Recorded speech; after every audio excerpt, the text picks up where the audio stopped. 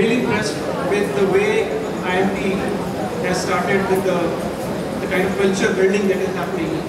We started the Saraswati Puja. There was a mandir also in between, and director's commitment towards Indian culture also was really amazing. So I really salute you all to be part of this which has got such a good culture. Okay, because I just saw all of you here, today is your first day. Let me just start with my introduction, and then I want to start with something very cultural with all of you. So I'm Anurag Gulati. I've been working with Accenture for about 15 years, and then I've got experience, let's say, working with Wipro, Genpact, and also in shoe industry for about 20-25 years. I know a few years back, like 25 years back, I was also a student like you, sitting in front of my college deans and my college professors, trying to understand what is going to happen with me in future once I complete my masters, once I complete my studies. And I can understand what will be there in your mind. So the other thing that I would like to cover with you is that what is industry looking for? There is a saying which says begin with an end in mind. When you begin with an end in mind, you know where the goal is. You know where to reach. So it's extremely important for you, all of you, to understand what is industry looking for. So I try to cover a little bit about industry. And when I say industry, I'll also explain which industry I'm talking about. Now something that I said that I will start on a cultural note. There is a shloka that I always remember, and something which is very much applicable to all of you. There is a shloka which says, Na chora haryam, na rajya haryam, na bhratri bhajyam, na bharakari, vyeye krite vardhateva nityam, vidyadhanam sarvadhanam pradhanam. What you are going to get today, you are actually embarking on a journey. It's working here, it's really well. Thank you very much. So you are actually embarking on a journey where you are going to get this dhan, vidyadhanam, which is sarvadhanam pradhanam. So do not underestimate these next 3 years that you are going to spend here. Every day is going to be a learning experience. Every hour is going to be a learning experience. It is up to you how much you grab. You can spend your days by enjoying with the friends. You can enjoy your days partying, just passing the tests and then coming back and then seeing what will happen when the placement happens. Or you can keep building and speak for yourself. When you sit in front of an interviewer, the person says, this is the person that I need to hire because this person has invested his 3 years and really gathered what the professors were teaching. So that is my motivation to you, and I hope that this is something that you are all here for. Let me first start with a bit of introduction about what industry I am talking about. So I am talking about IT-enabled services. What do you mean by IT-enabled services? In about 2000, year 2000, some of the Western countries, they actually figured out that there is a way to outsource some operations. And when I say operations, what kind of operations? Their financial operations, their contact center work, etc. to India. That was the period of gold rush. A lot of companies from Europe, from US started outsourcing their work to India, and it all happened because it was IT enabled. The IT made it possible to work away from their country, and they started working, and that's where the culture of contact center, BPO, call center came in.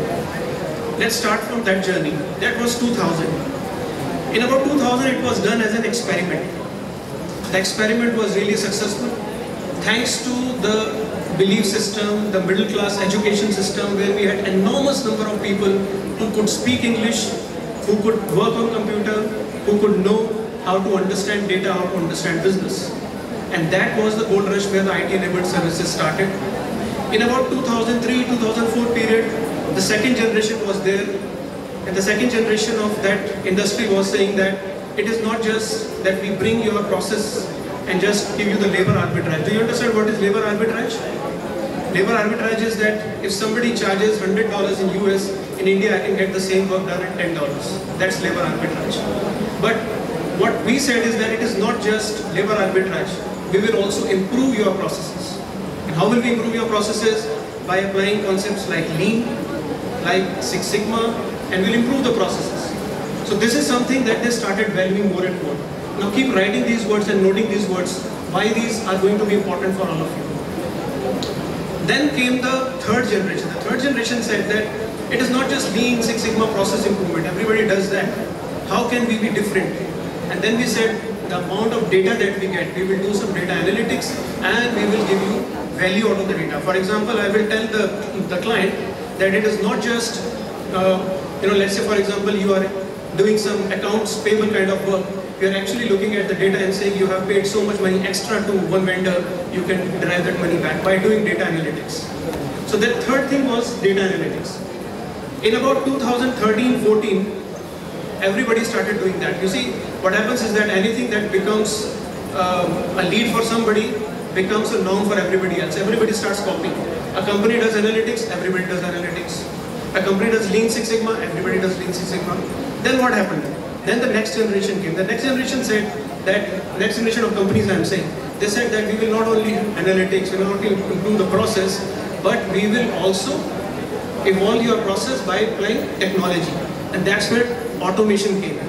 So everybody started thinking of automation, process improvements, and so on. Now in this entire journey, what are the keywords coming to your mind? As a BBA student today, when you will, after 3 years, enter a company, what is it that they are expecting from you? Imagine they are expecting you to understand what a business process looks like. They are expecting you to understand, if you have to automate a process, can you write the process? They are trying to understand whether you can analyze some data and you can make sense of some data. So what are the keywords coming out? Automation, process, operations. Automation basically means that when you're looking at automation, you should know about technology, and we are slowly going towards technology. I'm very happy to know that the new generation, especially the millennials who come in, they are brought up in front of laptops, they have seen their mobiles, the mobiles are like computers, so for you it is not difficult to understand. But do not underestimate this thing and try to use this in a positive way. So the first thing that you should do when you go in a company is that you should be able to understand the process. And what is the basic understanding of a process?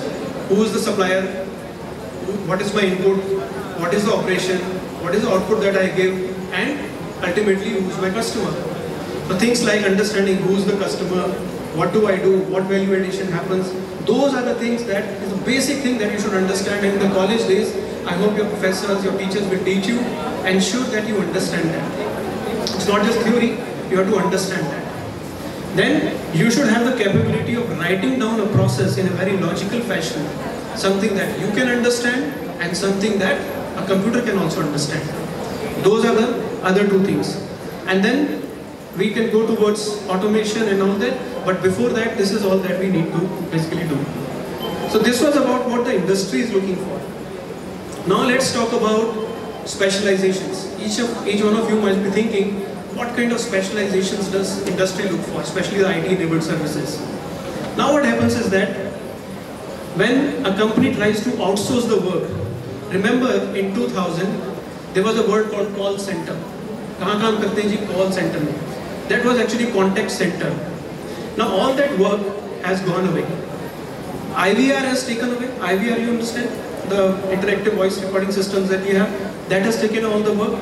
And India is not known for contact center work anymore.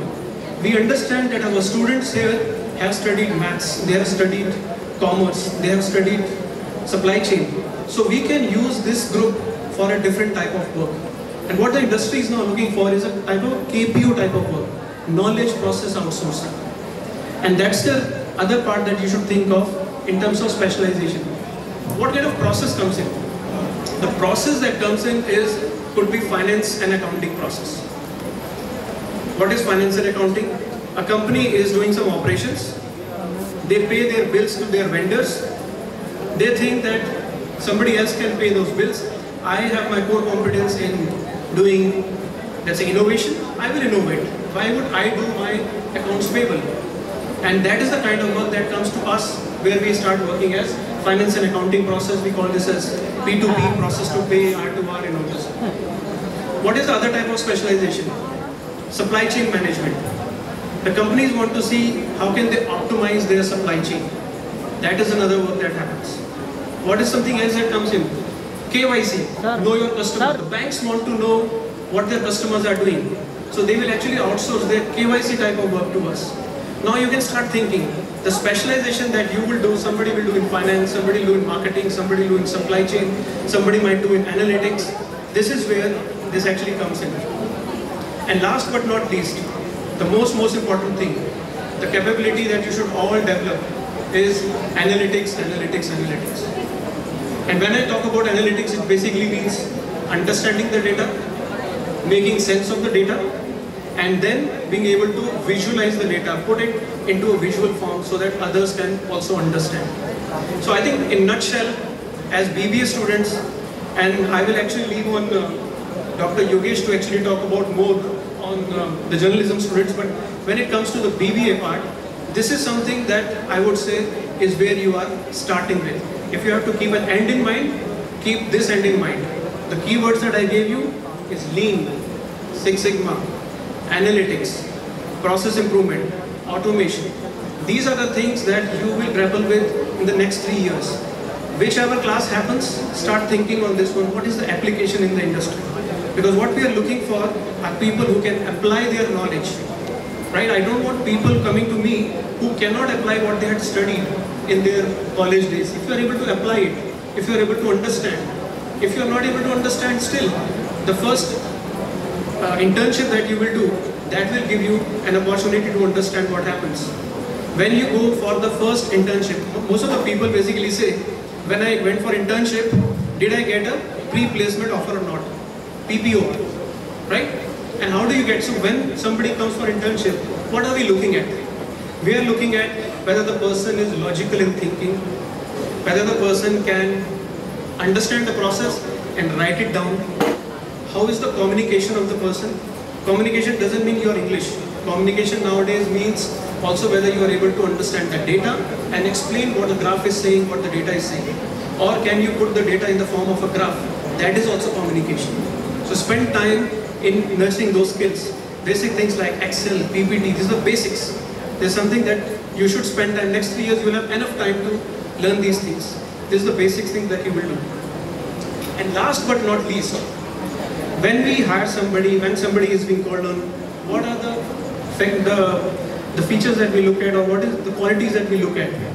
Something that I started with, right? Something that we all started with, integrity. Whether the person is full of integrity or not, integrity and excellence. Whether the person is training themselves or not. Nobody is going to tell you do this course and do that course and do that small training and so on. It is up to you. Are you becoming best? Are you yourself investing your time in learning free programs or paid programs and nurturing yourself? That is what it is. Respect for individual. Do you respect each other in the organization? When I get people in, we want people to respect each other. Do not consider somebody as inferior to anyone or because of any race, color, religion or anything. That's also important.